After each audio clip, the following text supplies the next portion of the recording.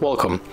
If you want to activate split screen mode in your Oppo A72, for the first you have to open the application that you want to use. So in my case I'm going for the Google Chrome. And go back to your main screen with the home button. And right now just click here to open background apps and tap on these two dots, select split screen,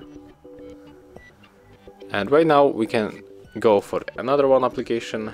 So I think that I'm going to open the Facebook, and here we are in the split screen mode. With this feature you can also adjust the size of the application, and if you want to close it, just swipe like that. Thank you guys for watching, leave thumbs ups, comments and subscribe to our channel.